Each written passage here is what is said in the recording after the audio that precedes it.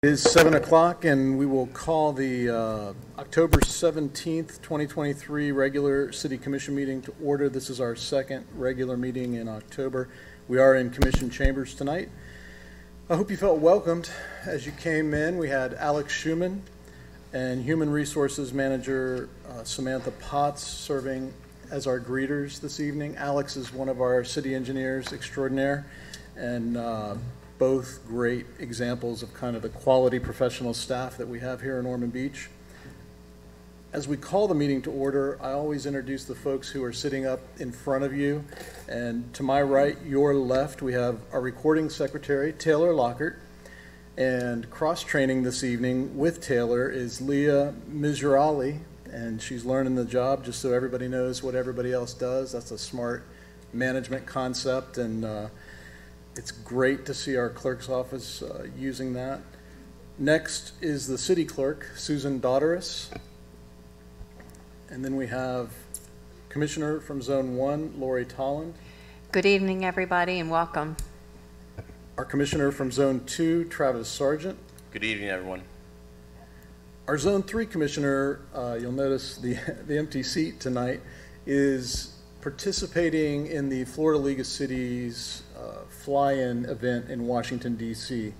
So she's had a busy day on Capitol Hill. I told her to be careful. She might become the next Speaker of the House if she's not careful. I know they're looking for people. But it's important for us to do those types of events, and occasionally they conflict with the city meetings, but you build relationships, particularly with our federal delegation. Rail safety has been an important issue. The past year, maybe year and a half, it's really been a hot topic, something that might become an issue here in Ormond Beach as well. But we're grateful that she takes the time away from our beautiful city to develop some of those relationships.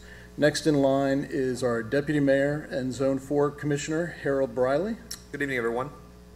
Our City Manager, Joyce Shanahan. Assistant City Manager, Claire Whitley.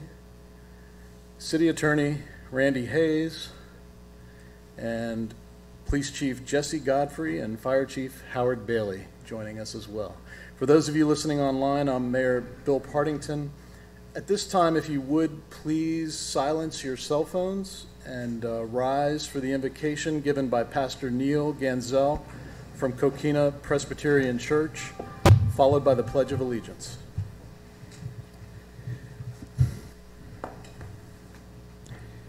Father God, thank you for all that we have in this community, because you set us here and you made the coastline and everything else. We have indeed, under your care and guidance, been brought from many different places among the citizenry, Lord. We're from all over the country and world in some respects now.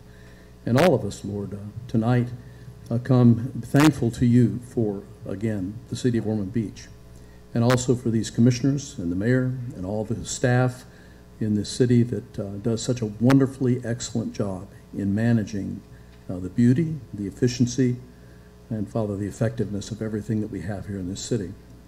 We ask that tonight, Father, that you would bring great wisdom to the moderator of this meeting and to each one of the elected representatives, and that, Father, you would in all ways help us to be friends with one another and to be joined at the hip to make this city as great a city as it can possibly be. But we can't do that unless you help us, and so we invoke your presence here today. And I pray this all in the name of the Lord Jesus Christ. Amen. Amen. I pledge allegiance to the flag of the United States of America and to the republic for which it stands, one nation, under God, indivisible, with liberty and justice for all. Amen.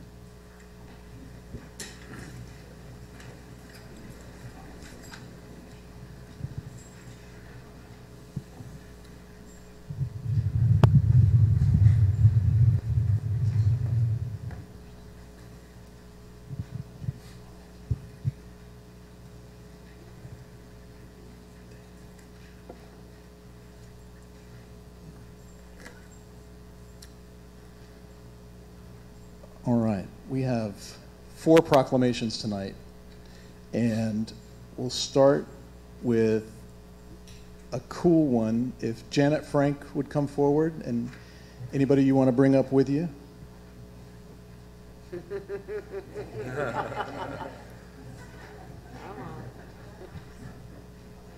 right. Awesome. Very cool. Very cool. And I want you to let me present this to you first. And I'll let you hold it while I read it. Whereas Janet Frank, a retiree from Michigan, while living in South Carolina, would often visit her family in Florida. These visits made her realize Florida's true magic is in its state parks, with their tranquility and untouched natural beauty. And yearning to be closer to her children and grandchildren, Janet moved to Ormond Beach in 2017 with her husband Carl and made a goal to visit all 175 parks. And whereas with 175 parks consisting of over 800,000 acres, Florida leads the country among state park systems with its elaborate state park partnerships, cutting-edge resource management, nature and heritage tourism programs, and environmental education. And whereas in December 2018, Janet began her journey at Fort Clinch State Park in Amelia Island, where she received the first stamp in her real Florida passport. She continued to make her way across the state over the next 5 years, immersing herself in the unique flora, fauna, and geological formations of Florida, filling 8 photo albums with many wonderful memories. And whereas a couple of the many treasures along Janet's journey include understanding coquina, a unique sedimentary rock Janet was not familiar with, being from Michigan, and as an avid reader and inspired by the book The Yearling, visiting the Marjorie Kinnan Rawlings Historic State Park, which quickly became one of her favorite state parks. And whereas on April 21st, 2023, she received her 175th stamp with her visit to Egmont Key State Park in St. Petersburg. As Janet reflects on her adventures across Florida, she realizes that her decision to move to this vibrant state was more than just a geographical change. She experienced the true essence of Florida: resilience, natural beauty, and cultural heritage. Now, therefore, I, Bill Partington, Mayor of the City of Ormond Beach, on behalf of the entire Commission, do hereby proclaim October 17th, 2023, as a day to recognize Janet Frank in the City of Ormond Beach and encourage all residents to join with me as we celebrate her remarkable accomplishment, dedication, and love for nature in this great state. Congratulations.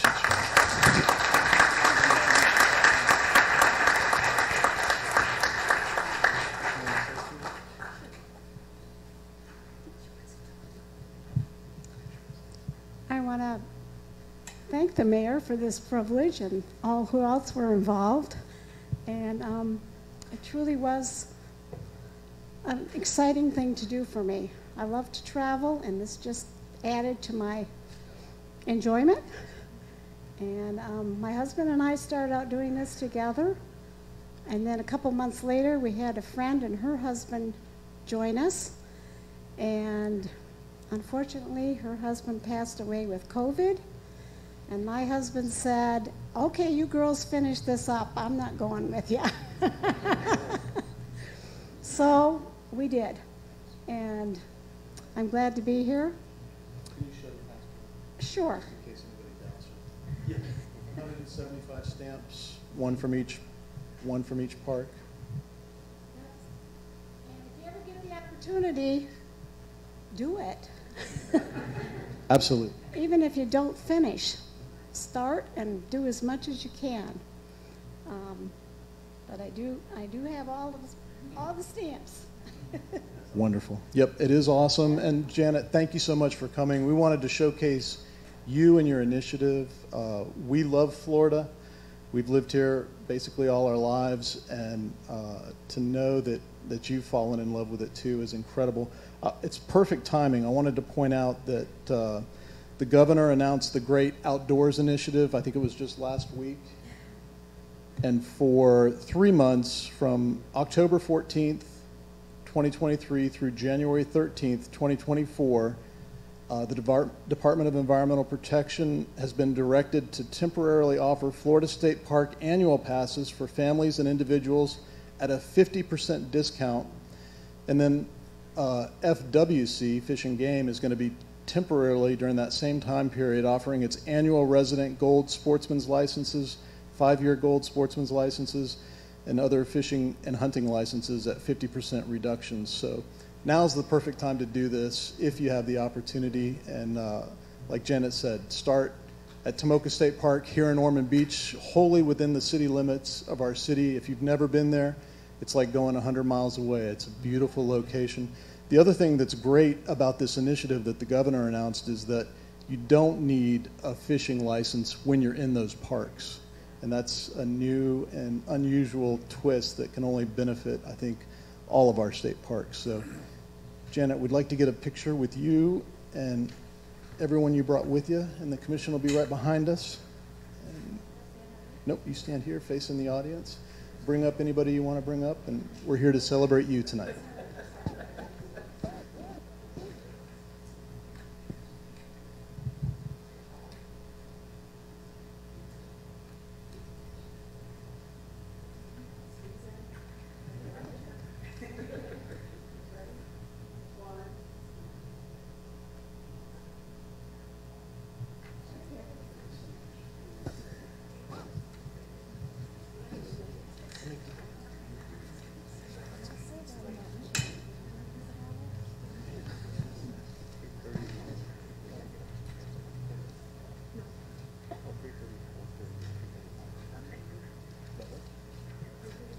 Next, we have, I think, Lisa Kasatakis, and we're doing, there she is. Hey, how are you? Celebrate Babies Week. Nice to see you. Long time no see. I'm sorry. It's Lisa Benitez now. She got married. Let me give you this proclamation. Celebrate Babies Week. And I was on a plane last night coming home from Atlanta, and there were 2 babies, and they both started crying at exactly the same time. So you know the pressure in the ears was hitting them. But let me read this proclamation. Whereas infants and young children thrive in nurturing environments and stable relationships that meet their developmental needs. These crucial early years lay the foundation for a child's psychological, emotional, developmental, and physical well-being. And whereas FAME, the Florida Association of Infant Mental Health, represented locally by the FAME Northeast Central Florida chapter, is committed to ensuring every infant and young child is nurtured and protected by consistent, safe, and loving caregivers. And the 2 moms on the plane last night were that. They were excellent. Annually, during the 3rd week of October, FAME leads efforts to encourage the community to honor and celebrate babies and those who work tirelessly for the betterment of young children. And whereas the only statewide organization dedicated to strengthening professionals who work with or on behalf of infants and young children, FAME supports the important adults in children's lives to ensure all children will be emotionally healthy, equipped to learn, and nurtured to develop their full potential. FAME supports the infant and early childhood mental health workforce to better serve young children and families by training professionals across disciplines to specialize in infant and early childhood mental health, preparing them to earn the Florida Infant Mental Health endorsement that FAME holds exclusively in Florida. And whereas research consistently demonstrates the need for support systems that contribute to positive outcomes for all children, ensuring access to services and programs supporting infants, toddlers, young children, and their families improves the overall well-being of children in Volusia County. And whereas through intentional community outreach, like tonight, professional development networking, fundraising, social action, and policy awareness efforts, the chapter seeks to honor and celebrate babies, their families, and those who support them.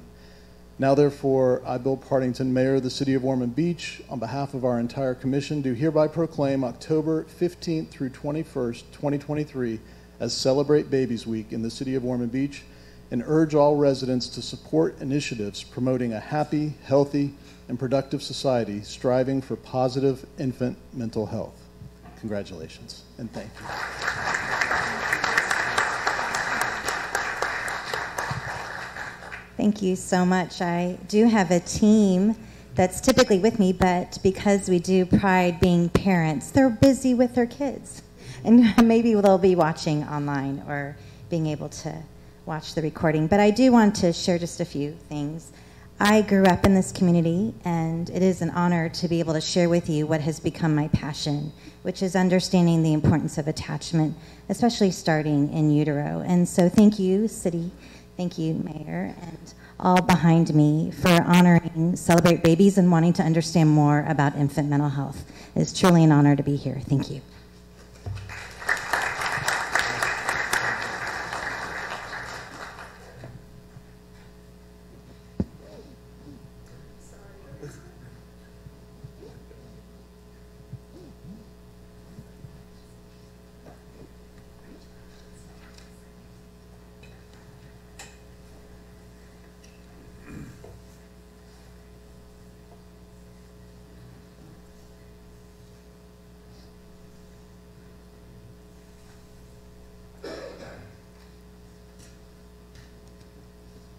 All right, Stacy, come on up.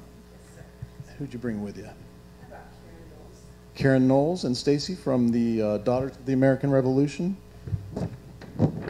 I'm proud to present you with this proclamation recognizing National Family Literacy Day. Whereas the National Society of the Daughters of the American Revolution, a nonprofit women's service organization, has a long-standing dedication to promoting patriotism, preserving American history, and ensuring a better future for America through enhanced education for children and adults. And whereas this dedication to education extends to National Family Literacy Day, which celebrates the impact parents have on their children's learning, recognizing the crucial role of parents in their child's education, this day serves as a reminder of the responsibility parents have in cultivating a love for reading and learning with their families. Celebrated annually on November 1st since its inception in 1994, brings attention to the importance of reading together, engaging in educational activities, and creating a supportive environment that fosters a lifelong love for education. And whereas family literacy programs play a pivotal role in empowering families and fostering a culture of reading within households, these programs offer resources, guidance, and support to parents, equipping them with the necessary tools to engage their children in reading and learning. By promoting family literacy, these programs enhance children's educational outcomes and enable parents to develop their own literacy skills. And whereas through the power of reading, individuals can gain self-respect, confidence, and the ability to strive toward goals that otherwise would not be achievable. Literacy provides individuals with the means to obtain better employment opportunities, communicate effectively, access information, and engage in civic participation. And whereas the City of Ormond Beach is proud to contribute to this cause by hosting the Once Upon a Storytime series, this event serves to bring the community together around the joy of reading and highlights the positive impact families can have on their children's educational success. The city extends its gratitude to local librarians, educators, and literacy service providers for their tireless efforts in strengthening children's literacy levels and fostering a more literate community. Now, therefore, based on all of that, I, Bill Partington, on behalf of this entire commission and the City of Ormond Beach, do hereby proclaim October 17th, 2023 as National Family Literacy Day in the City of Ormond Beach and encourage parents to devote time to reading with their children, engage in meaningful conversations, and create an environment where reading is valued and celebrated. Thank you both very much. Congratulations.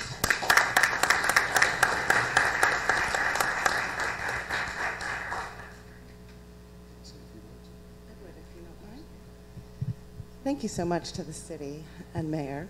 I wanted to pronounce this actually the National Society of the Daughters of American Revolution Literacy Championship Award presented to the City of Ormond Beach by Captain James Ormond Chapter DAR in recognition of outstanding work in literacy promotion. Thank you so much.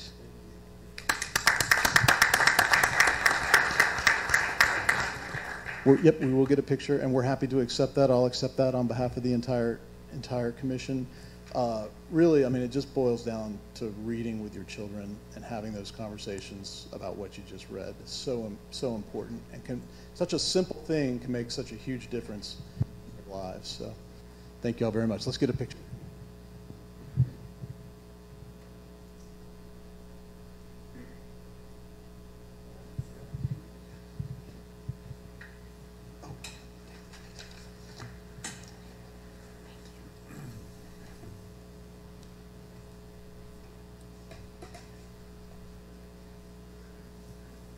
All right, last but not least, it just happens to be Mobility Week, and I think, is it Lorene Bobo from the Department of Transportation is joining us to accept a proclamation on behalf of their Target Zero initiative. How are you? Thank you for being here. We have really an incredible partnership with our District 5 DOT. They do incredible work throughout the District 5 region, which is it's a huge district, working with all of their professional staff to make our transportation as safe and efficient as possible. Let me read this proclamation. Whereas safe and reliable transportation systems are essential for the vitality of any city, in Ormond Beach, the life and health of our residents are paramount, and it's imperative that we prioritize their safety on our roadways. And whereas Florida DOT is committed to curbing traffic-related fatalities and injuries and have adopted the Target Zero initiative, Target Zero highlights the statewide collaboration and shared responsibility in achieving the goal of zero traffic-related fatalities and serious injuries. And whereas a vital aspect of the commitment to Target Zero is the integration of Mobility Week, celebrating its 8th annual statewide celebration from October 27th through November 4th, Mobility Week aims to raise awareness about safe and multimodal transportation choices. And whereas the City of Ormond Beach stands committed to the principle that no loss of life or serious injury on our roadways is acceptable. By embracing the state of Florida's initiative to reduce the number of transportation-related serious injuries and deaths across Florida to zero, and drawing inspiration from FDOT's adoption of Target Zero, we affirm our dedication to creating a safe and reliable transportation system. And whereas, as our city grows, it's imperative that we provide individuals with accessible information regarding transportation choices, Mobility Week serves as a unique opportunity for residents and visitors to explore the various transportation options available, encouraging thoughtful consideration of reducing traffic congestion, improving community well-being, and minimizing traffic-related casualties and injuries. Now, therefore, I, Bill Partington, Mayor of the City of Ormond Beach, Florida, do hereby proclaim October 27th through November 4th, 2023, as Mobility Week in the City of Ormond Beach, and encourage all residents to embrace the principles of safe and reliable transportation options and support FDOT's and the city's commitment to Target Zero. Congratulations. Thank you very much.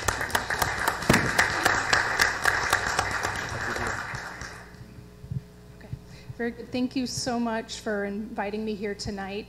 FDOT's Target Zero initiative is that goal of getting to zero fatalities and serious injuries on our roadways. We can't do it alone, and that's why we enjoy partners like the City of Ormond Beach joining us in that effort to get to zero. Every single person deserves to go home every single night. What you guys have done tonight is really to have told your citizens, you've told visitors to Ormond Beach that you care about them and that you want them to get home.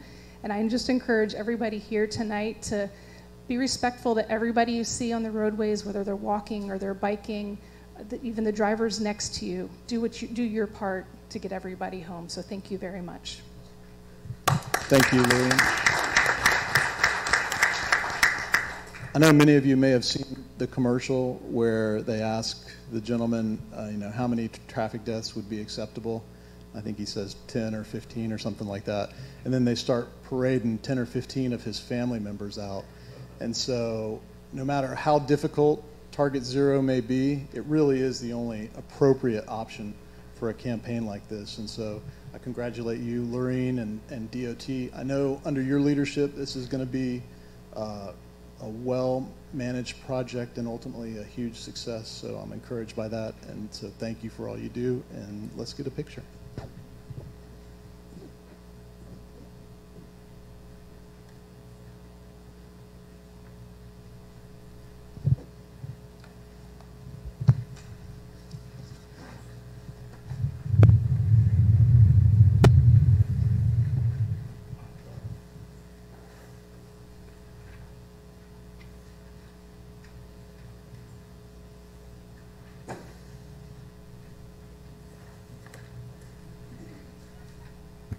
Lorene, before you go, I just want you to know, and many of you may not know, but the person who was in charge of and responsible for a big part of the I-4 Ultimate project, a multi-billion-dollar project, was under the direction of Lorene Bobo. And so I like to tell I've got 3 girls, I like to tell them that women can do anything they want if you study hard enough and work hard enough.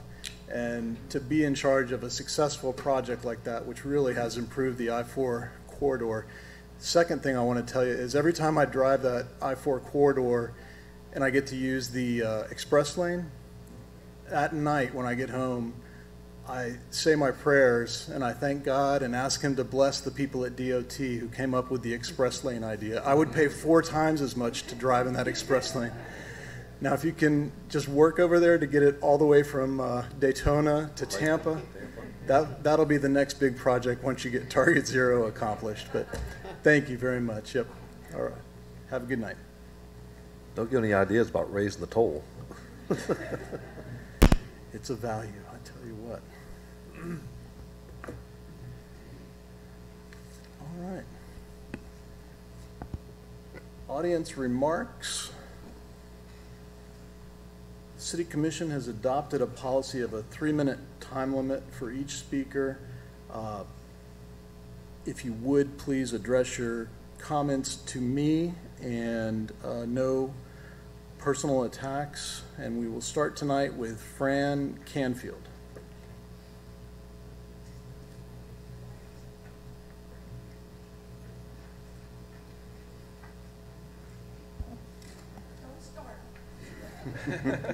She's got short legs.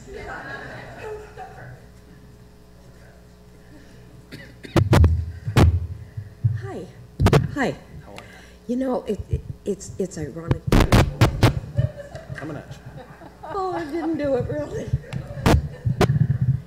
Thank you. That we were just talking about the mobility and the traffic and everything. And late this afternoon, I was coming out of Hull Road. Unfortunately, there was a horrendous motorcycle. It was very, very bad. Both lanes were completely shut down. There was nobody moving, which now kind of is a lead into Hull Road and Belvedere. But actually, that's not really what I wanted to talk to you about. Many of our neighbors here are going to talk about the fuel tank project. And it's agreed the project would have a devastating effect on Volusia County, especially our Ormond Beach. I ask that our commissioners now look beyond this project. The residual vacant land surrounding the core, which will be Belvedere, quietly is being bought up. And I have to ask myself, why? This entire quadrant could turn into an industrial light heavy area. Now, on top of that, when you look outside the box, now factor in the airport. The airport wanting to once again start up to extend the runway. Now, proposing to have trees cut or removed from all 4 runways. If this should happen, that'll be right in the backyard on Barefoot Trail in Bear Creek. In 2015, the FAA flight instrument procedure allowed a 300-foot instrumental procedure. Now they want to propose to decrease it to 200 feet. Can you imagine a student pilot, or any other pilot for that matter, flying at 200 feet and a piece of the plane falls off on top of one of those tanks, like the windshield and other parts recently fell off a plane? And what's to stop this Mexican company, Great Bow, and no disparaging remarks against them one way or the other, or any other non-American company from buying up more property? The golf course, perhaps. Property values would plummet and sold for pennies on the dollar. So you see, the very lifestyle that we dearly love and enjoy here in this beautiful Ormond Beach itself, and our peace of mind is being threatened. So I just ask, thank you, and look at the whole picture. Thank you, Fran. Celeste Mastro Buena.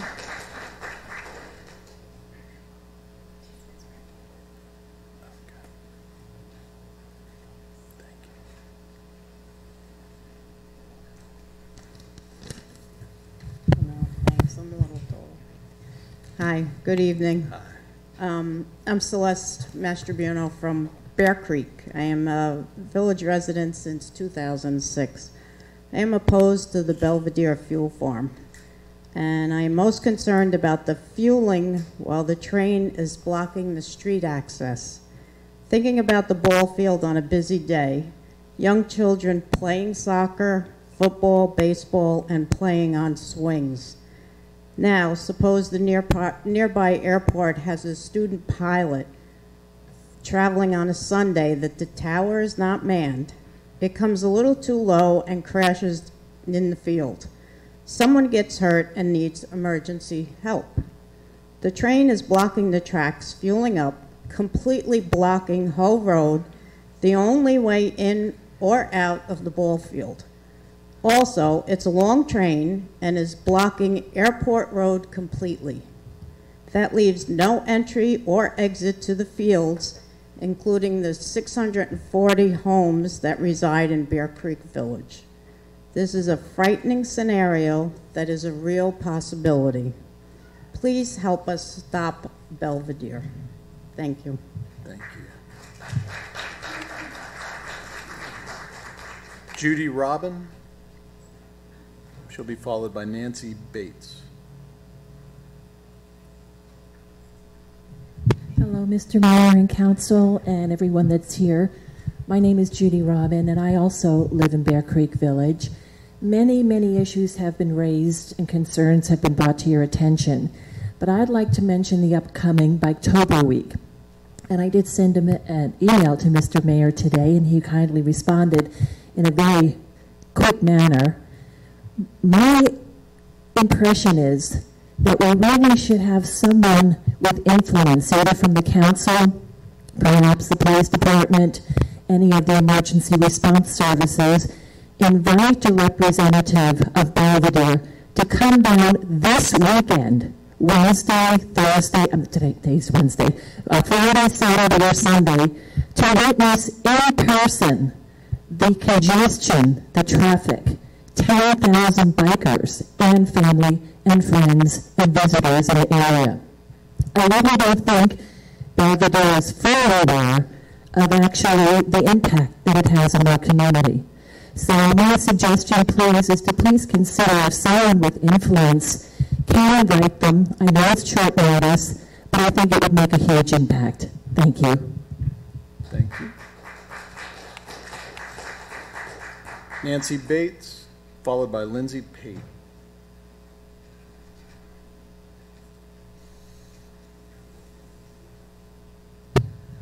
Good evening. I'm Nancy Bates. I am also a resident of Bear Creek Village, and I am on the front line should something happen to the Belvedere fuel line. So obviously I'm against it. What I would like to do is to take a few minutes to say thank you. Thank you to all of the commissioners who have worked so diligently, who have listened to what we had to say, and have tried your very best to do what you can do to help protect us and safely allow us to go forward. I want to thank you. Thank you from my bottom of my heart. But I do have a few questions. Have you received any responses from any of the letters that you have written to the legislators? Are you getting any pushback from anyone? Is there anything we can do to help? Have you sent any other letters? I know we certainly have been sending letters. We've actually called the governor and left messages there as well. So I'm just wondering what you are doing. Are you involved in good communication between with Volusia County? I hope so, because I think the only way we are going to get this problem solved is with both groups working collegially and cooperatively together. What I feel like sometimes is that there's a ball being kicked from one to the other, and I'm pleased to hear that you are at least doing your best to try to make things different for us. And for that, I thank you. But please don't forget about us. Please don't keep this on the forefront. Give us some updates periodically of what's going on. You know what you're doing. We don't know what you're doing. So that's all I have to say. So thank you very much. Thank you. Lindsay Pate, followed by Catherine, is it Panty? Pante, thank you. Lindsay Pate, proud Ormond Beach resident. I want to thank the city and all the departments that contributed to making National Night Out an amazing event. It was wonderfully organized and had so many unique yet meaningful experiences for my children and brought the community together. I often joke that living in Ormond Beach is like being in a classic Hallmark movie.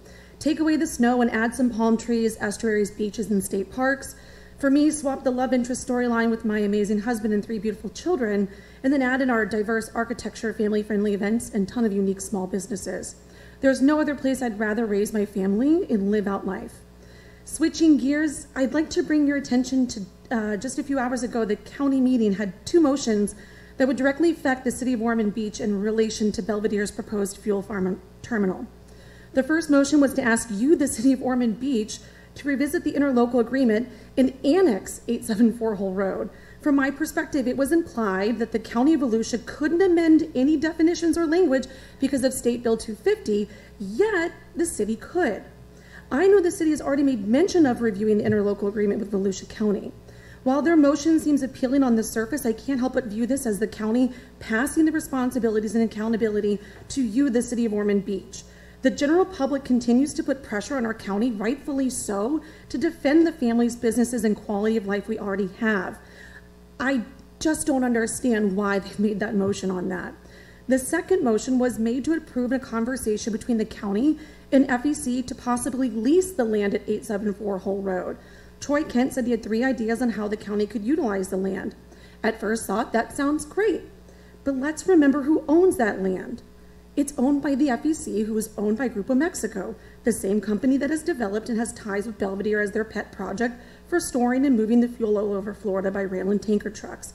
To me, it seems far-fetched that Grupo Mexico would all of a sudden want to give up their new business adventure and endeavor for a deal with the county.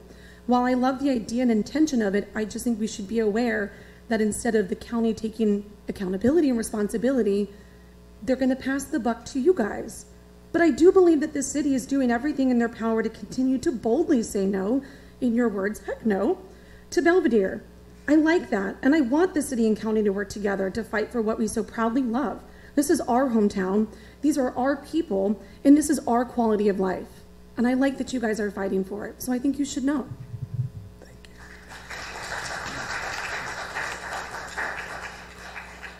Catherine, followed by Mary Allen. Hi, Catherine Pante. Mayor, you might have to do a heck no again. Just saying. Tonight, the Volusia County Council voted to ask Ormond Beach to annex property so Ormond Commission could choose what happened in the city relating to Belvedere terminals. This is doing nothing more than relinquishing the county's responsibility to oppose the fuel terminal and support public safety for residents. David Santiago made the motion. The vote was 7-0 to bring back for further discussion. This concept of passing the buck to Ormond Beach is wrong in my view, and this will come back for discussion. Councilman Kent made a motion for the county to lease the land from FEC Railroad. Belvedere does not have a lease in place. This passed 7-0 to come back for discussion. On another topic, Volusia County is considering a sex offender ordinance in order to protect our children. A letter of support was given by all law enforcement agencies in Volusia County. In the same spirit of protecting our children and community, the fuel farm is a public safety issue. I request the Ormond PD and Fire Department support the residents with a letter of support opposing the fuel farm. I hope this sets an example for all agencies to follow suit. Thank you. Thank you. Mary Allen, followed by Michelle Zirkelbeck.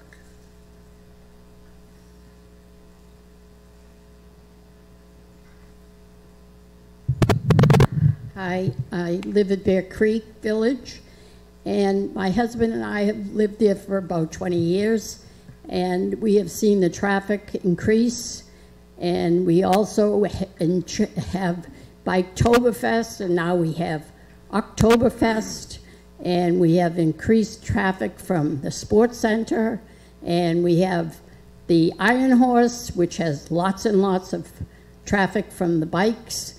And to have that fuel farm there would be terrible. And we don't have enough fire department and police departments to keep us safe.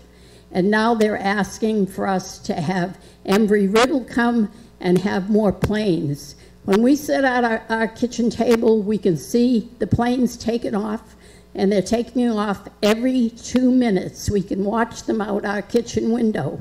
And on the weekends, they don't even have the tower going. And so that's an increased safety issue. So now you're asking us to take on 100 planes from Embry-Riddle, and that's another safety issue. So pretty soon we're going to have things flying over our heads and probably coming into our homes, hitting us over the heads with, and probably the fuel farm blowing up in our backyard, and we won't be safe any place. Thank you.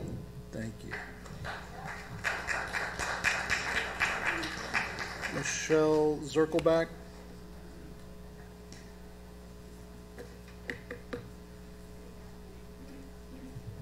Good evening, Michelle Zirkelbach from Tomoka Oaks. I applaud everybody that's been standing up and talking about Belvedere, and I strongly encourage all of you to make sure that your county counterparts have observed the video. I don't know if it was Elena Kraft or one of the others, but somebody went to Tampa and drove by the fuel farm that the representative from Belvedere said nobody would even notice was there. And I think the thing that hit me the most is I have been in that area before many years ago, and watching the video, the sense came back to me about the smell. You really can smell it. So I don't care what they say or what they try to sell you or what report they give you, there's definitely going to be things in the air that are not good for our community or for our children. I am here as a reminder also about Tomoka Oaks. We continue to be adamantly opposed to the proposed project. I mentioned last week that I was hoping that you guys were doing a lot of studying. I hope that Mr. Spraker has received some questions from you, because I do anticipate that Mr. Merrill is once again going to stand up in public and in the newspaper and any other publication he can get and state what a good guy the applicants are, because they could build 600 homes. I would really like for you all to be prepared for that statement, and I would like somebody to ask Mr. Spraker if that is accurate. I believe that that is an inaccurate number that they keep throwing out to make it seem like they have conceded a lot down from their proposed 600 to 276, and then the big change to 272. So I do encourage you to please ask that question and be prepared. It is very disheartening to hear that continually repeated, and our impression is that when you lay in the roads and the infrastructure and the other items that are needed to have a community, that you can't put 600 homes there. I do also want to touch base, because I believe the applicant has provided a report about home values and his view that the home values will increase. Yet he was on the other side being paid with somebody else on another deal and said that in a similar situation the home values would decrease. So I think those types of reports really require a little extra depth, kind of digging through the layers to see what the reality is. And I don't know if you've had a chance, I know Angie Scholl mentioned in the planning board meeting that the applicant had provided examples of successful golf course homes that had been built on golf courses. I believe the numbers that she was indicating is there were several examples they provided that were 18-hole golf courses that had been converted to 100, 120 homes, but none of them, in my recollection, were 276 homes. In the honor of Miss Franks, Janet Franks, that was here earlier, Tomoka Oaks residents, we have started this, and we are going to do as much as we can. We appreciate your support.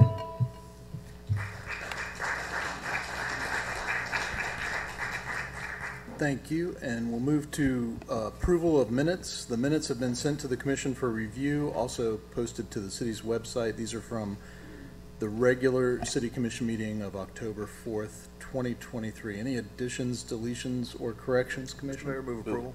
Second. Moved and seconded. All those in favor say aye. Aye. Opposed, like sign, and we'll show those passing unanimously. The consent agenda, the action proposed is stated for each item on the consent agenda. This is item number 7. Does any commissioner wish to pull any item from the consent agenda? Move approval. Second. Moved and seconded. Please call the vote. Commissioner Tolland? Yes. Commissioner Sargent? Yes. Commissioner Briley? Yes. Mayor Partington? Yes. Any commissioners wish to comment on any of the consent agenda items? Commissioner Sargent. 7W. You are recognized. I just would like to say thank you to staff and to everyone that was involved with this negotiations. It was long, as all of the officers that are in the audience. Thank you for all that you do for the city of Ormond. You are appreciated, and I think this contract is a very good start, and it shows that this commission is behind y'all. Public safety is #1 in this community, and I just can't say thank you enough to all y'all. Thank you. Commissioner Tall. I just want to reiterate what Commissioner Sargent just said. We do appreciate our police very much, and I hope you feel that you are appreciated and that this contract is something acceptable for you all, and we'll just keep moving forward, and just want to say thank you for all your good work. Thank Mayor, you, I would just Commissioner. echo those comments. All right. Thank you. Thank you. Yep. Thank you all. And we will move to public hearings. I'll open the public hearings and ask our clerk to read 8A. Ordinance number 2023-51, an ordinance of the City Commission of the City of Ormond Beach, Florida, vacating a portion of Benton Street, a platted public right-of-way south of Pennsylvania Avenue, located between Volusia County parcel identification numbers 3136-01-08-0010, 3136-01-07-0010, and 3136-01-01-0021, and along Volusia County parcel identification numbers 3136-01-01-0021 and 3136-01-21-0050, repealing all inconsistent ordinances or parts thereof, providing for recordation and transmittal, and setting forth an effective date.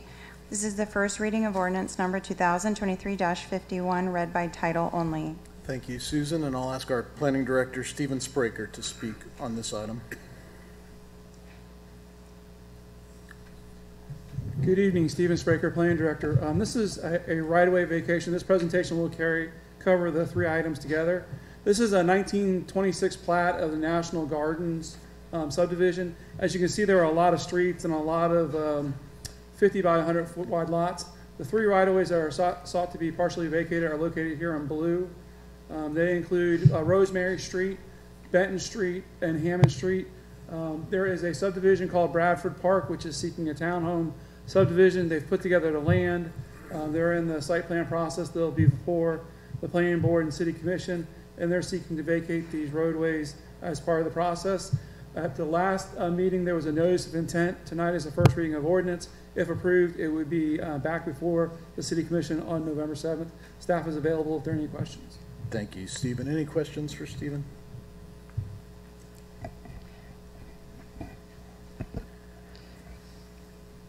I don't have any cards on 8A. Move approval. Second? Any discussion? Please call the vote. Commissioner Sargent, Yes. Commissioner Briley, Yes. Commissioner Tolland, Yes. Mayor Partington. Yes. 8B. Ordinance number 2023-52, an ordinance of the City Commission of the City of Ormond Beach, Florida, vacating a portion of Hammond Street, a platted public right-of-way south of Pennsylvania Avenue and north of Plantation Oaks Boulevard, located between Volusia County parcel identification numbers 3125-08-00-0014, 3136-01-07-0010, and 3136-01-01-0021, repealing all inconsistent ordinances or parts thereof, providing for recordation and transmittal, and setting forth an effective date. This is the first reading of ordinance number 2023-52, read by title only. Thank you. I don't have any cards. Move approval. Second. Moved and seconded. Any discussion? Please call the vote. Commissioner Briley, Yes. Commissioner Tolland, Yes. Commissioner Sargent, Yes. Mayor Partington. Yes. 8C. Ordinance number 2023-53, an ordinance of the City Commission of the City of Ormond Beach, Florida, vacating a portion of Rosemary Street, a platted public right-of-way south of Pennsylvania Avenue, located between Volusia County parcel identification numbers 3136-01-09-0001 and 3136-01-08-0010, repealing all inconsistent ordinances or parts thereof, providing for recordation and transmittal, and setting forth an effective date. This is the first reading of ordinance number 2023-53, read by title only. Thank you. Again, I don't have any cards on 8C. Move approval. Second. Any discussion? Please call the vote. Commissioner Briley, Yes. Commissioner Tolland, Yes. Commissioner Sargent, Yes. Mayor Partington. Yes. 8D. Resolution number 2023-191, a resolution of the City Commission of the City of Ormond Beach, Florida, approving the preliminary plat for the Enclave subdivision, establishing conditions and expiration date of approval, and setting forth an effective date. This is resolution number 2023-191, read by title only. Thank you, Susan. I'll ask our planning director, Stephen Spraker, to speak on this item. Good evening, Stephen Spraker. This is a request for a preliminary plat. The property is about 26 acres, and they're seeking to do 12 individual lots. The property is located at 475 Timber Creek Road. It is just north of the Southern Pine subdivision along Timber Creek Road. Timber Creek Road is a Volusia County roadway. The property has a zoning of suburban residential. Under that zoning district, they're required a minimum of 1 acre lots when they are connected to water. The site plan is included in your packet. It is a unique subdivision in that they're not doing new roads. They're using the existing Timber Creek access. There is a 12-inch water line that will be extended the length of the property to provide water. They have worked with Volusia County to limit the curb cuts. So each curb cut will serve 3 lots. So there'll be 4 curb cuts instead of 12, which is a positive. They are required to dedicate 32 feet of right-of-way for the future expansion of Timber Creek Road. They provided a greenbelt buffer which exceeds our land development code along the I-95 frontage here. The lot sizes are between 1.7 and 2.75 acres.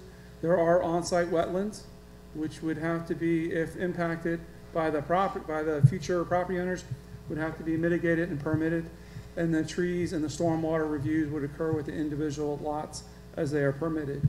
The planning board recommended approval. They reviewed the application. The steps of approval start with the zoning, which is suburban residential. Preliminary plat is the construction plans, and then you will see the final plat once the infrastructure improvements are completed. Thank you. Thank you, Stephen. Any questions for Stephen?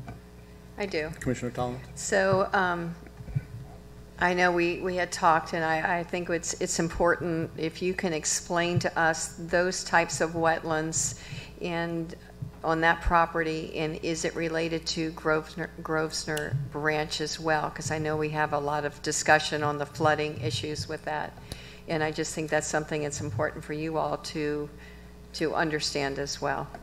Right, so there was an environmental assessment report as part of the site plan process. These are isolated wetlands that are not connected to any other outside water body. This is very similar along Arroyo Parkway. There are large lot developments that develop very similar to this. Some of the wetlands, these lots don't make any sense to impact, and these may not be impacted either. But that's the right of the future property owner to determine what they're going to do in accordance with both city and St. John's permitting.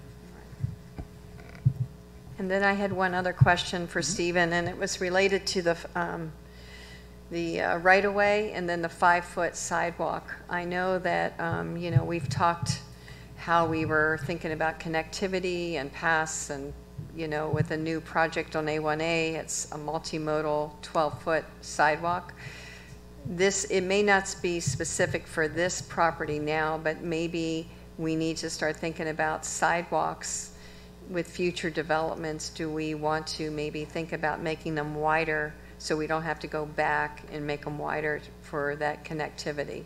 And I had asked Mr. Spraker about Southern Pines, and they have a 5-foot sidewalk as well. So right now would be consistent with what they're at. But I don't know where that fits in discussion. It would be a policy direction. I think the City Commission has talked about a master sidewalk plan, so that could be part of the outcome of that plan. We would need to work with Volusia County. Timber Creek is a Volusia County right-of-way, so they would have to be part of this increased sidewalk width. Ormond Crossings already has those wider sidewalks, which is just north of here.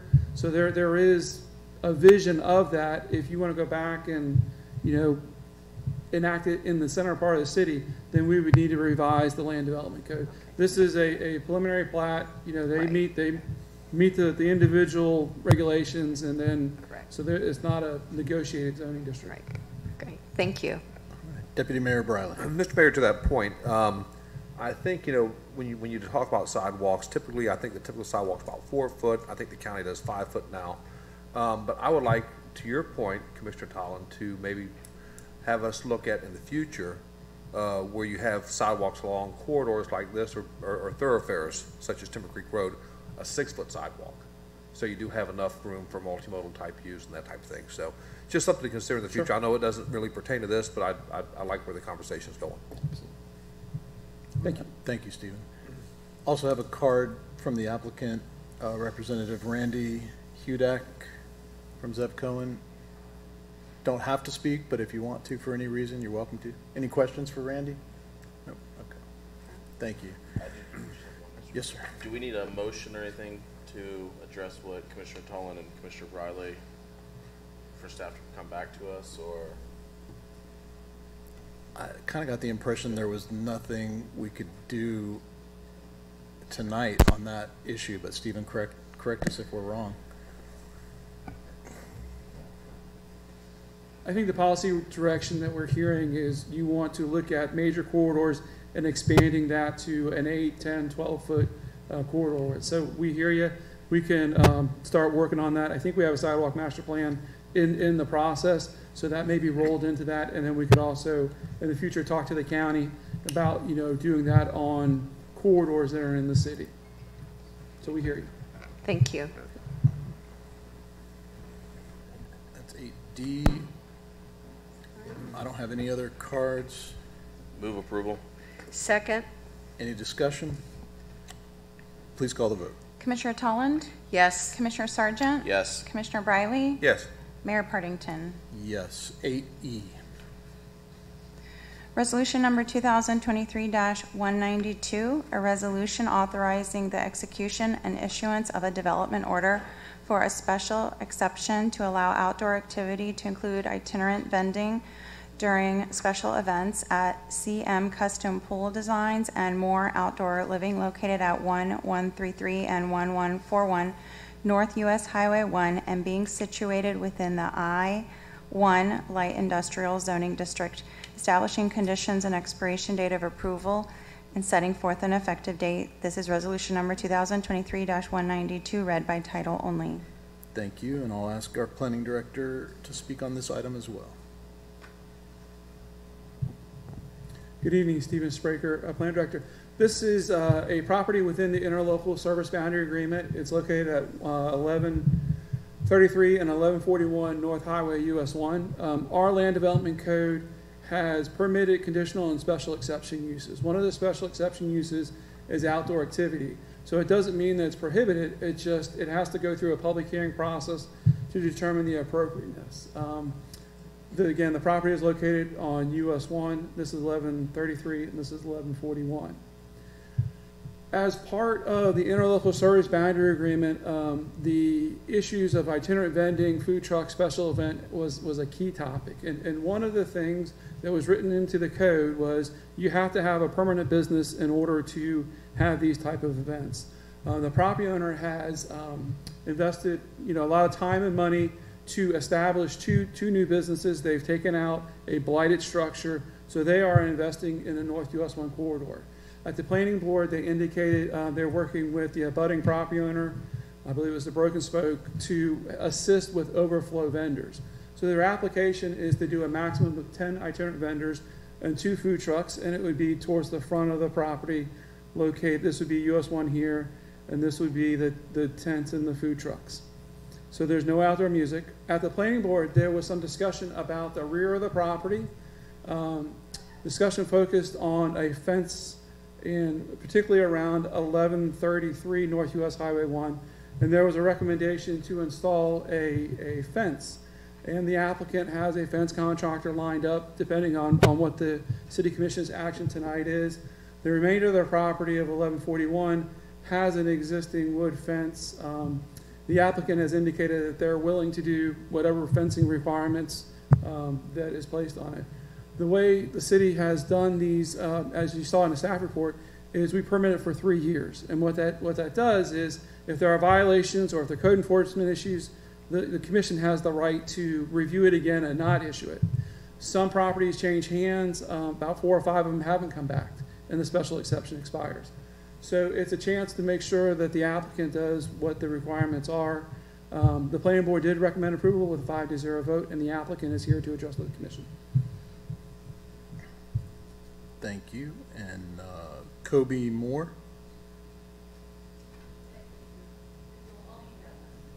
Any questions for the applicant, commission? No. Nope, I think we're okay. Thank you. Mr. Mayor, I'll move approval. Second. Moved and seconded.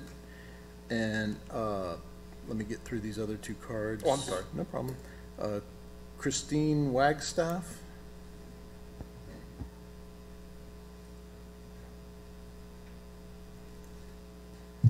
Good evening. I think we spoke last time a month ago at the last meeting, and I don't know if I got confused, but after speaking with Colby Moore about the fence, the first meeting on September a month ago, things just didn't work out well. I went by to speak with him today about getting the fence in and everything, and I was told that he only had to put up a fence at the end of the property.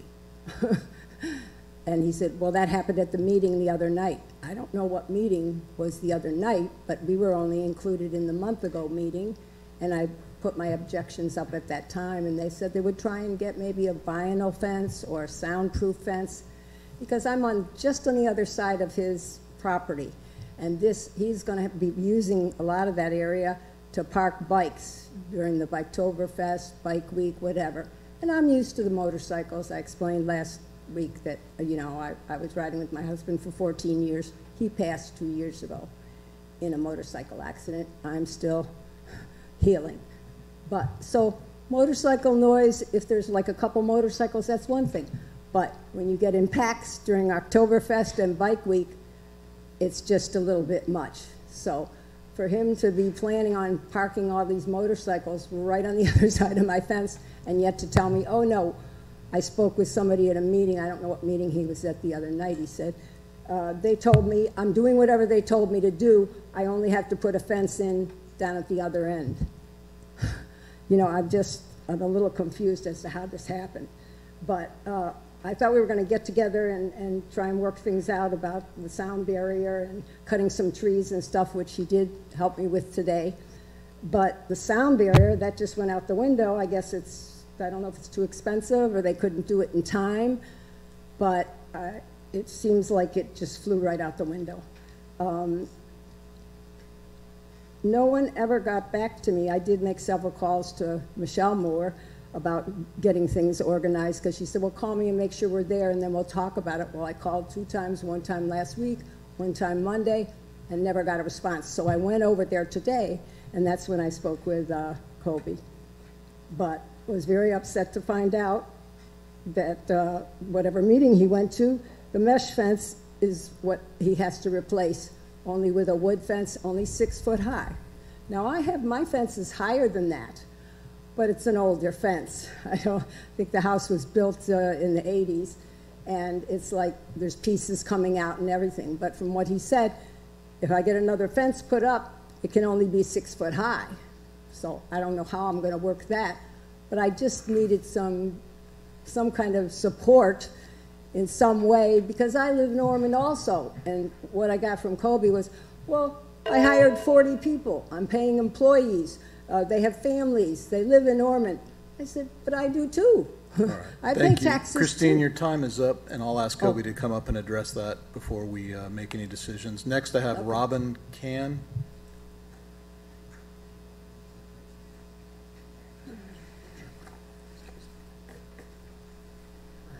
Keep this short and sweet. Sorry, I can't talk very loud, but I'm just here for Christine. I live next door to her, and I'm usually not home. I'm usually working, but since I've been home since that last meeting, it is extremely noisy. I didn't know what it was. It was like, oh my gosh, what is that, thunder or what? But I can see why she would be so concerned about the noise of the motorcycles. Like, it's not the motorcycles themselves or the people, it's the noise. It's really loud. So that's all I have to say. Thank you. Thank you. And Stephen, I'm guessing you weren't involved in any of the discussions between the neighbors? No, I wasn't involved in any discussions, nor was staff. The only meeting that happened was the planning board meeting. So this is the city commission after the planning board meeting. And I think, you know, in hearing what the citizen is saying, is that the location of the fence was confused at the planning board, that basically the planning board reacted to this location, which is 1133, and the resident, apologize, actually lives over here. There is an existing fence on her side, and there's a chain link fence on this side. So, you know, my next step would be to go to the applicant and see what his thoughts are, and then if the commission wants to move the fence or whatever you want to do, he's indicated he's willing to install a fence per direction. Okay. Thank you. Any questions for Stephen? From what I was reading in the planning board minutes, it looked like there was a fence all across the back except for that one spot, and that's what the planning board had recommended, right? Correct, which is behind 1133, which is not where this resident lives. We haven't had any contact with this property owner. All right. So that you're correct, that this is the chain link fence on this side, which is 1133, and then 1141 has that wood fence in the county that is probably 7 or 7.5 feet in height, and then a chain link fence from the applicant's property. And the applicant was had agreed to put up the same fence that was the wooden fence, same as already that was there, from what I understand. Correct, in the area that had the chain link. Okay. So I don't think that the concerns that the resident is saying was fully understood. It was that it was this area and not the area where she's living at, if I'm understanding correctly. Okay, thank you. Deputy Mayor Brother. So Stephen, if you can put up that shot of the wooden fence. Okay. Is that, now that picture's being taken from the applicant's property, correct? Correct. Okay. It looks like the bad side of that fence faces the applicant. Correct, it does. So is that the applicant's fence or is that the neighbor's fence? I'll let the applicant talk. It appears the chain link fence, which is, I understand, kind of hard to see. There's a chain link fence, and then there's the applicant. Right. It appears the chain link fence is the applicant's. I'm going to let them speak of which one's which. Okay.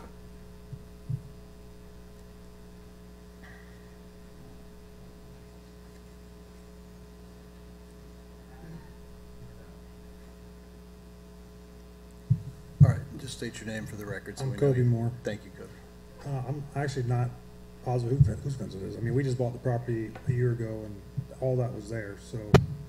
But we thought, because the original complaint was that they were saying people were jumping the fence on events and going through the neighborhood, so we were trying to secure the fence, so I just assumed she lived behind the chain link fence house, because that's the only fence, but that's her house there, that is an 8-foot fence. There's no, I didn't know that was her house. So we thought the chain link fence that they were saying someone was jumping, that's what we're trying to secure to make the bike week event better, because we didn't want people jumping a fence to go, which I've never seen anybody jump a fence back there, but we're just trying to close it off with that. That's what I'm just curious, when you bought the property, a survey wouldn't have shown whose fence that was. Well, it shows a fence on the line, but it doesn't really. It doesn't show two fences, it just shows one? The survey? On my survey, I don't know what her survey looks like, but my survey has a Just showed fence. one fence? Huh? Your survey only showed one fence? Just shows a fence, and I'm not sure exactly which one it is, but, I mean, the ugly side towards me typically means it's her fence, but it's, nevertheless, it's there. Right, we don't know when it was installed, or who installed it, and how it was installed. And how old it was, but it goes all the way down. Sure. Except for the one house behind the other property has just chain link, so we're closing that in, and they're doing that actually on Thursday.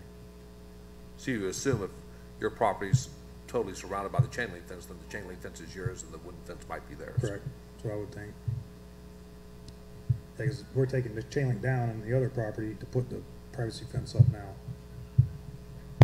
Would you be amenable to, if you took the chain link fence down on the sides, just doing the whole thing, so it may provide some sort of noise barrier? Just backing that privacy fence up with another 6-foot privacy fence? Take the chain link down, put another privacy fence up there? Yeah. I mean, it just may help with some of the buffering of the noise. If you think it will. I mean, it's bike week. Iron Horse or Broken Spoke's literally right there, the biggest stage in Ormond Beach. That, and if it's gonna solve that noise, then we want to tell ourselves. I think, yeah, knowing that area up there, you know, sometimes you can't do a whole lot about the music noise, but when you have motorcycles that far back or that close to the property, you may, you know, sometimes the bikes make more noise than the vans do. Yeah, we're not parking any motorcycles back there whatsoever. That's not anything. It's all dirt back there. They won't park back there anyways. It's vendor space 400 foot from that fence as we're putting, that's what we were talking about, putting a couple of vendor. Okay. So nothing would happen back on this part of the property? That's just dirt back there. It's just where we park our trucks and our equipment and stuff when the day's over. But it's not, I mean, motorcycle parking, because they like asphalt, not dirt. I just know sometimes when you go to some of these places and they run out of pavement parking, they just park on the dirt. So. Right. Yeah, that's not, I mean, I guess it could happen, but it's not in the plans whatsoever to have motorcycles in the dirt.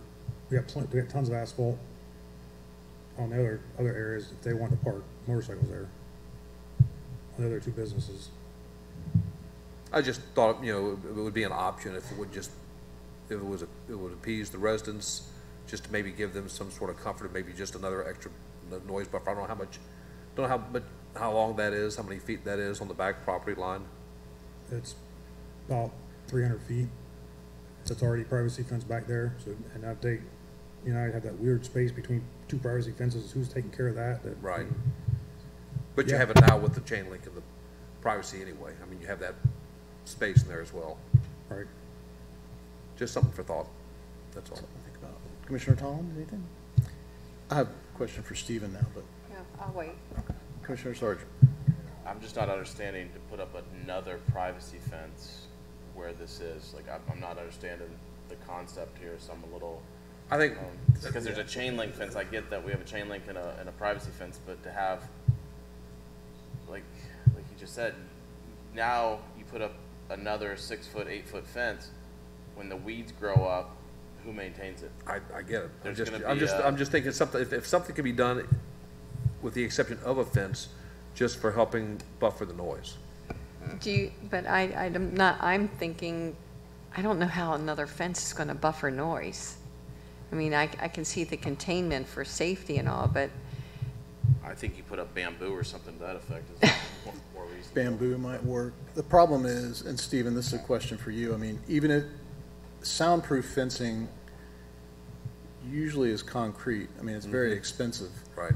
But even if you put a concrete fence here, you've got other venues in close proximity. How do you effectively deal with the noise issue, which appears to be what Mrs. Wagstaff's main concern is? How, Right. you know. And I think that's what the applicant was pointing out, that there are other venues along the corridor that are creating those impacts. That his request is, you know, simply 10 spaces and 2 food trucks and some parking to service those areas. So, you know, I think he's open to put the fence, you know, either in this location or the other location.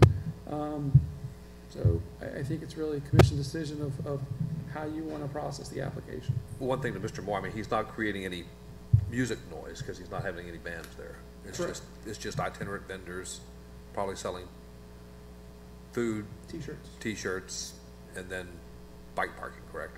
Yeah, the band actually parks our park. They want to park theirs, so it's not right next door. Gotcha. Say that into the microphone, please, Kobe, so we can hear you. Like the band for the stage, they park on our property, and all the people that work there want to, so they can be close to They want to park on your property and go next door. To walk next door to the music. They drive semis, or what do they drive? Cars, normally just regular trucks and stuff. I was just thinking if they parked their big trucks there along the fence line to help block the noise, maybe that would be a partial solution. They're still, Stephen, let me ask you, they're still subject to our noise ordinance, right? And enforcement by code enforcement? And if they have 2 or 3 violations, then they get canceled and can't continue to? Correct, but again, they're not requesting any, this site is not producing any music. Right, but just noise in general. Engine noise, perpetual if it's over a certain amount of decibels and she calls and it's Correct. 3 violations or whatever it is. It may be tough it may be difficult to determine where that noise is coming from. Right, I mean, there's going to be a lot of street noise also, and just the nature of the area during special events. Right. So, Commission, what's your pleasure? Well, being, I guess, you know, since you're not generating music on that site, then I would, I guess, rescind my request for an additional fence. I mean, I think what's there might be sufficient. But along the sides, I think was what you were talking about before, what the planning board had recommended. All right, yeah, last meeting we were just going to put it in the. I'm sorry. Go ahead, I'm sorry. I'm sorry, last one we were just planning on just keeping it where it was safe, people couldn't jump a fence. Right. What we were talking about. Okay. I'm pretty comfortable with what the planning board had recommended and making sure that the piece of fence is the same as what the other fence is, the wood fence. If you could make it the same, if it's a 7 foot, if you could, you know, keep it the same, that would be great. And then just be really aware of what you're parking in the back. You know, if you can make that the quieter area, I think that would be smart. Yeah, that's where we'll park all of our vehicles. We have 40 trucks. We park across the back just to keep it where those aren't moving during daytime. Now, would you need a variance on that fence to go 7 foot? Yeah, we put in for an 8 foot, and they only let us have Go a 6. Yeah, because 6 is in the code. That's all we're allowed to do. I'd love to do an 8, but It could be a condition of the development order. So if the commission desires to have a 7 foot or 8 foot fence, it just needs to be part of your motion, and then we can write it into the development order. Is it a 7 or 8 foot that's there now? Do we know? It looks like 7.5. So I think if you say whatever matches. Yeah, matching fences. Okay. Similar in height to the existing. Of similar kind. Thank you. Give me a second. Commissioner Ms. Wagstaff is waving her hand like she wants to talk again. That's not our normal procedure. Does anyone want to listen to her so she feels heard? Ms. Wagstaff, come on up and say whatever you have remaining to say. Yes, if that's all it takes is to just adjust it and say, okay, it's going to be instead of a 6 foot fence, a 7 foot fence would help with the sound, and even another fence would help buffer some of it. He's got his own light engineering or factory or business. All that is a lot of sound. It's only Monday through Friday. It's okay. But I don't understand why. I understand why they can't quickly put up a, the soundproof fences. They're a little more expensive. But the wood fence would be all right. But like I said, 1138 and a half is my address, and that's right where they're not going to put it. And I was like, I'm part of the community too. I've been here for 15 years, and I take care of my property, and I need to I need to have some protection, from all these motorcycles at once. And I believe, I thought Kobe told me he was going to park motorcycles. Didn't you tell me that you were going to open up that area to park motorcycles right in the back? Oh, just cars. Over Biketoberfest, you're not going to put motorcycles in. On the asphalt. That's all on the other side of my fence, these motorcycles. All right, Kobe's saying cars only, not motorcycles, for the record, and we can't really have a back and forth conversation like this, so. But he said Ms. the Wagstaff. asphalt.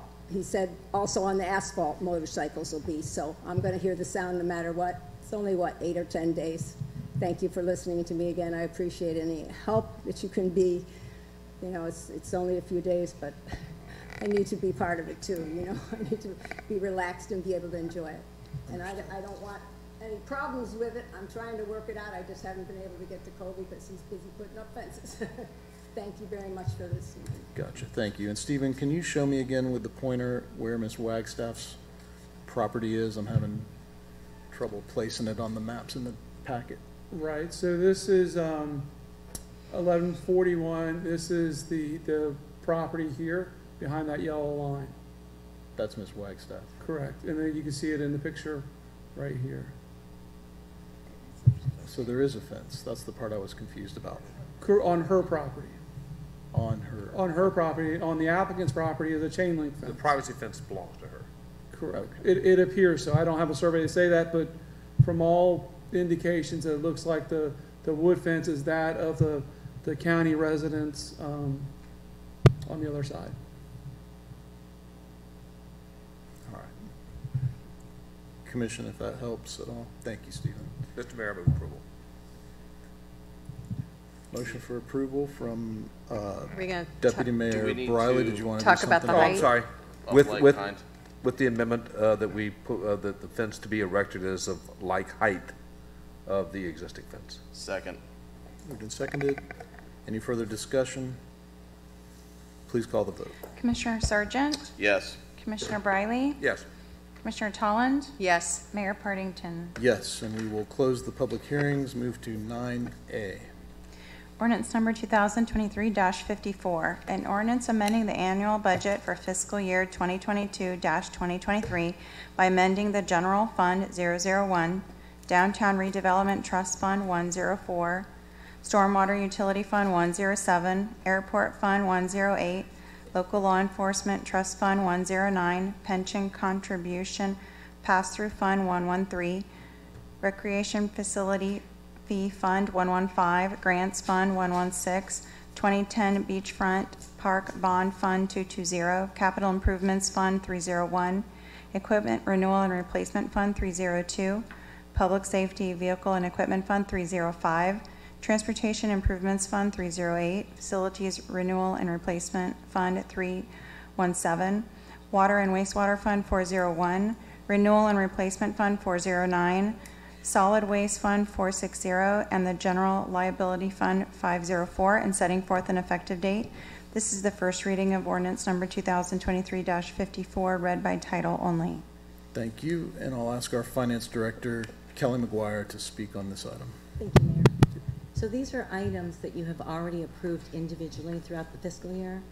What we need to do at the end of the year, after the year is over, is to go back and to do all the amendments. The majority of these are capital projects. They were originally budgeted in fiscal year 22, and then we approved them and did the projects in fiscal year 23. Also, you had your solid waste contract amendment, and then the debris removal for Hurricane Ian. There are also transfers that need to happen amongst the funds, and then we had some other budget additions. Mostly those were emergency purchases or the advancement that you made on dollars so that we could do a pre-order of the police vehicles. Right. So that's the $15 million worth of budget amendments. I will tell you, if you don't recall from prior years, this is pretty typical, right? About $8 million of capital projects. So we typically will reduce the 1 year's budget and then move the dollars to the next year. And I'm happy to answer any questions. Thank you, Kelly. I don't have any cards. Any questions for Kelly? Move approval. Second. Any discussion? Please call the vote. Commissioner Briley? Yes. Commissioner Tolland? Yes. Commissioner Sargent? Yes. Mayor Partington? Yes. Reports, suggestions, and requests. And tonight we start with City Manager Joyce Shanahan. Thank you, Mr. Mayor. Just a reminder that we have a special meeting on October 25th regarding the Hunters Ridge DRI. November 7th is your regular City Commission meeting, but that will be at Calvary Christian Church, primarily for the Tomoka Oaks Reserve. December 5th is a regular commission meeting, and December 19th, that's been an added commission meeting, and that's for the comp plan amendments that we talked about previously. I wanted the commission to know that, as we've done in the past, the A1A Scenic Corridor Historic Coastal Byway has a super yard sale. It's 150 miles long, and the city has waived that in the past. It was too late to bring that to the commission, so I made that waiver. And what's the total fee for that, Stephen? $30? It's actually coming on the November 7th commission meeting. Okay, very So yeah, $5 is a typical garage selling fee. But there's enough time to bring it back to the commission. Okay. I'm sorry. I apologize. No worries. Yep. Okay, well, you're duly warned about that. I just wanted to announce that OBPD held a vehicle display for Community Helper Day at Salty Kids Preschool and the Montessori Global Research Institute. Of course, it was a big success, much like our leisure services, much like the National Night Out. Fall bird walks begin at the EDC on Wednesdays beginning October 25th, and join Joan Tague. And thank you, Mr. Mayor, for recognizing her at the State of the City. And those begin at 8 a.m. and you can meet at the Environmental Discovery Center. The Hometown Heroes program, you started that several years ago, which was a huge success, and Halifax Health has helped sponsor that for many years. That's a banner program that we put on the bridge, and those will be up on November 1st. This program honors 96 veterans each year during the month of November, and the tribute banners will be displayed on the street lamps across the bridge. We're having a Veterans Day luncheon this year on Thursday, November 9th for the Veterans Day celebration. It'll be located at the Senior Center. The event will consist of a short program, music, and lunch, and Leisure Services staff will be there, and you're all invited to attend that. I'm happy to answer any questions that you may have, and that's all I have. Any questions for Joyce? Thank you. you. Assistant City Manager Claire Whitley. No comments, good night. Thank you, Claire. City Attorney Randy Hayes. Thank you. Thank you, Randy. And tonight we start with Deputy Mayor Briley. Thank you, Mr. Mayor. I'll be very brief. It was a pleasure to attend the State of the City address last week at Oceanside Country Club, where I think this year's theme was moving innovation. And I think your comments, Mr. Mayor, that the state of the city is strong and we're doing prosperous and well, was very well received. I think that's very true. A lot of good things happening in Ormond Beach. I think our video showed our residents what we're doing in Ormond Beach and how well things are going. So thank you all for those of you that were there, and thank you city staff for helping put that on. Next, I attended the Ormond Main Street installation yesterday over at the Ormond Memorial Art Museum, and just want to congratulate them on their new officers and directors and the great work they continue to do for our downtown and our city. With that, Mr. Mayor, I'll say goodnight. Thank you. Thank you, Deputy Mayor. Commissioner Tolland. Thank you. The Nancy Galdo with the scenic loop. Oh, don't make fun of my notes. He was cheating. He was looking at my notes. I'm just saying. Anyway, Nancy Galdo with the Scenic Loop and Byway had the opportunity to speak to the quality of life last week or the week before, I can't remember. She made a very excellent presentation to the Quality of Life Board, and she received a unanimous vote of support for that entranceway to the park regarding the scenic loop. And so, and that, if you remember, that's the property that's opposite where the Union Church was on the east side. Dr. Shapiro and the members were very complimentary on the idea, and they seemed very excited about the educational signage and plantings that the group wants to do. And they are looking forward to working with the city in any way that we can move this forward. I had the opportunity to host a town hall at Ormond Lakes. I was prepared with many topics I was hoping to be able to talk about. I did showcase our video of the state of the city there, and I thought that was well received. But of course, the main topic was Belvedere, and I was able to share with them how we are being trying to use our social media and giving more updated information, and complimented our public information officer there, and showed them how they can find out where our agenda is and where the minutes are of the meetings, to just, you know, keep that transparency going.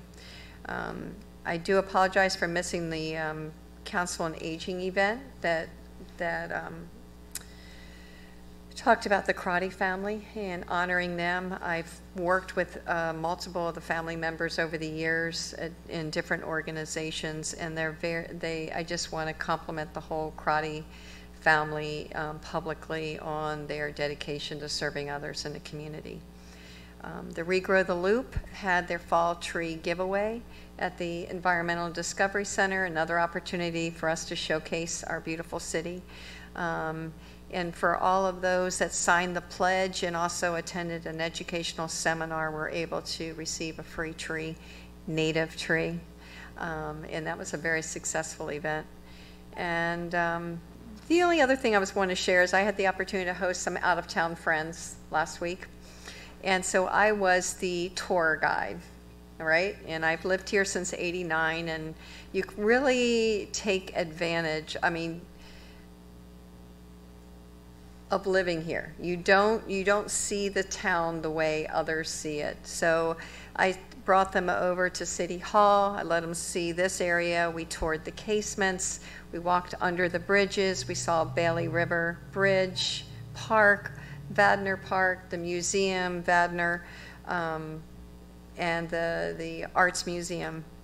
And they were just totally amazed at our town and what we have. And I know I was thrilled with their responses. And we actually went to Tomoka State Park, and we took a cruise with Captain Corn, a 2-hour cruise, and just talked about the whole estuary and the plants and the birds. So I'm just going to challenge you all to look at Ormond Beach now in the eyes of a tourist or a visitor and really see the beauty that we have here. And I did have to go to Holly Hill and play some pickleball, and we do have a missed opportunity there. That was amazing. Anyway, good night. Thank you, Commissioner. Good night. And Commissioner Sargent. That wasn't so bad. Thank you, Mr. Mayor. First, I'd like to just thank, again, staff and the police union for getting that contract finally. It feels like it dragged on forever. A lot of work on both sides, but I think it was, at the end of the day, everyone was very pleased with it. We didn't lose. I know there was talks of losing some officers along the way. I don't believe we lost any. And I think this is going to be a good, it'll help with the recruiting to fill the last couple of spots that I believe we have vacant, which are 2 or ish. So just, and thank you for what our police officers do for us. The State of the City was a great event, and I know that's a big fundraiser for the chamber. I would like to propose maybe looking at in the next year or so, maybe if we could do a State of the City for the residents in this area, And maybe each commissioner could recognize a resident in their zone to give an award to. Mayor could give an award to, you know, citywide, and just have the focus be on the residents, so they could have an opportunity to see it, maybe in this area. I know that Peggy Farmer started the State of the City 19 years ago, I believe it was. I think so, with the chamber. Just something I'd like to throw out there.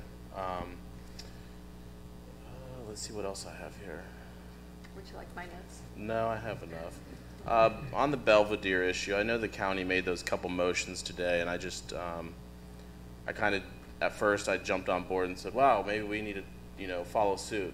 And then the more you think about it, it's, the city of Ormond has done everything that we can. I mean, we stepped up and we did everything possible. I just don't think there's more for us to do on this issue at this point, but to stay on top of it. I think as the residents have spoken and they're pleased with the work that we've done, and I'm thankful for that. Let me see my notes here. Okay. When I decided to run for office, a couple things that I wanted to run on was to bring more transparency back through upgrading our website, social media, audio in the chambers, and supporting our police, all of which thankfully we have done. All the media and everything, and the audio is all out for RFPs within the first year. This is not about me, it's about the residents of Zone 2, and I will be seeking re-election. I'll be filing the paperwork this week. And with that, good night. Thank you, Commissioner. I mentioned earlier about our relationship with DOT. I just wanted to share, kind of under correspondence with the commission, a note that I received from John Tyler, who's our district secretary, District 5, and he's over in DeLand. Mayor and Commission, thank you so much for being part of our Moving Florida Forward announcement. I really appreciate our partnership with the city and look forward to getting to construction. Thanks, John Tyler. So that was nice of him to take the time to handwrite that note, and wanted to share that with you. Congratulations to Ormond Main Street. What I love about Ormond Main Street is that it's an organization that combines businesses and our residents together, and they are, you don't have to own a business to belong to Ormond Main Street. You can just love Ormond Beach and care about the community. Commissioner Tolland is I believe our rep now to that board, and it's a great group of folks. I was traveling yesterday, but thank you for everyone who attended that. And obviously we can't all make everything, but there's enough of us that somebody can usually be at everything, which is great. So thank you for attending that, and from all accounts, it was a great event. Couple things I heard during audience comments: trees being cut at the airport for a runway extension. My understanding, and I've asked this probably for the last 6 months, maybe the last year, there are no plans for any runway extension. There's nothing in the works. There's nothing in front of any board. There's no secret staff discussions. There's just nothing going on with any kind of runway extension. So if we can kill that rumor right here, right now, tonight, I think that would be a good thing. I almost wish we had a web page to kill the rumors that don't exist, because that's one that I hear from time to time, and it's just absurd. Trees being cut, there was an item on the last agenda. We denied awarding that contract, and I think staff is looking at other ways to get that done. That's something that has to be done. My understanding is every year anyway. The FAA requires that. It's just kind of like a every year kind of thing. So trees are going to get cut out there because the federal government says if you're going to have an airport, you got to remove obstacles, and there has to be a a plan, a clear zone, and a lot of rules and regulations surrounding how that happens, probably geared towards protecting the environment and as many trees as possible. So those two things don't have anything to do with each other. There will be some trees cut if they're causing an obstruction after a huge amount of red tape and federal bureaucracy, which we comply with so that we don't get into trouble as a city. And then the runway, there are no plans for extension on that. And then the other rumor that I heard rear its ugly head is something about 100 planes coming from Embry-Riddle, and I think there was a postcard, false, complete lie postcard sent to Bear Creek residents a few months ago that said something about airplanes coming to Bear Creek. None of us had heard about it. None of staff had heard about it. There's nothing in front of the city having to do with anything that would involve more Embry-Riddle airplanes at the Ormond Beach Airport. So I don't know where this stuff comes from, but it's just good for us as a city to be able to kill those rumors so people aren't running around like chickens with their heads cut off thinking that the sky is falling when none of these things are happening. And I worry, the reason I bring it up is because when people say it there, people who hear it think that it's true, and it's not truth. So just to make sure we're all on the same page with that. State of the City was a great event, such a wonderful opportunity to honor some amazing people. We have a ton of amazing people. I think I said that day, we're an amazing city because we have such amazing people who care about Ormond Beach. And if you haven't seen the video, please get it. It's available online. We can send it to you, the link to it. It's on YouTube, I think, if you Google that. Facebook, all the normal channels. And so hopefully you get a chance to look at that and enjoy that. And with that, we are adjourned. Thank you all. Good night.